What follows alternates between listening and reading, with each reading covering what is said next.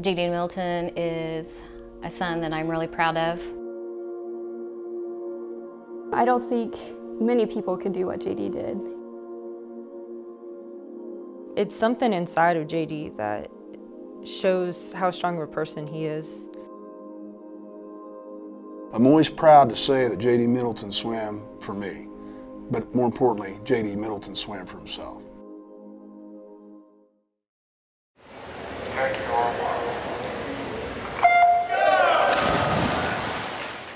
The chance to be on a team is not always guaranteed.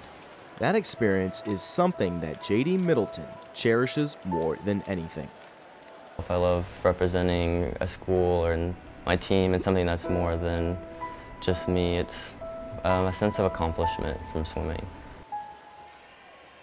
J.D. has been swimming since he was in 3rd grade at the age of 9.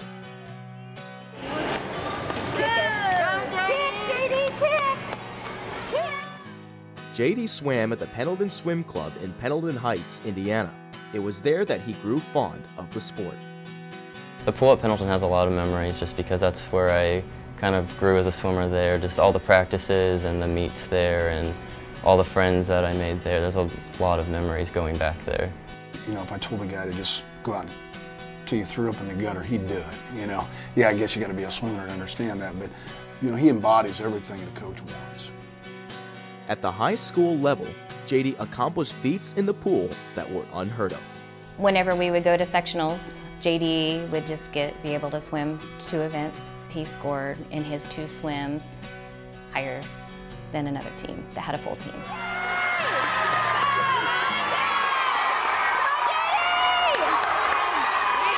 I just couldn't be any prouder, you know, with the whole situation. If you take any other ordinary kid and put him in that kind of a situation, I think they would fail, to be quite honest.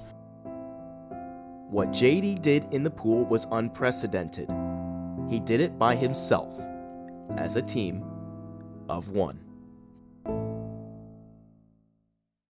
J.D. attended high school at Shenandoah. It is a school based in Middletown, Indiana, which has a population of 2,200 people. So Shenandoah is a really small farm town school. There's 400 people in the high school, and it was football and basketball and FFA. Swimming was never a topic that even popped up. When that school was built, there was supposed to have been a pool, but the school board actually voted down the pool. It's sad. All 4 years of high school, J.D. swam at Pendleton Heights swim meets by himself, representing Shenandoah.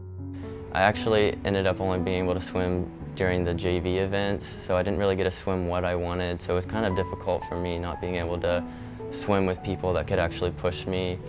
I've seen him swim a heat where it's just been him by himself. We couldn't take points away from Pendleton, and we couldn't take points away from the other team that would be there, so every time J.D. swam, it was for himself and for his school and for his time.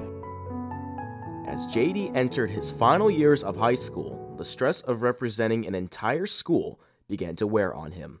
I actually almost quit the sport of swimming before I came here just because I was alone and I didn't have that team aspect. So, I mean, after years of trying to motivate myself, I was really tired of that. There wasn't a team there, and he was really lacking that, and I think that's really what he wanted, was to have a team. It looked like J.D.'s swimming career was coming to an end, but it didn't. It took one splash to change J.D.'s fortune. J.D.'s art teacher at Shenandoah had a Ball State swimming connection. I happen to know Coach Thomas because his daughters swam with my daughters at Catalina Club. So I wrote down all his times, all his best times, statistics, and he took all the stats and called him, I think, within a couple days.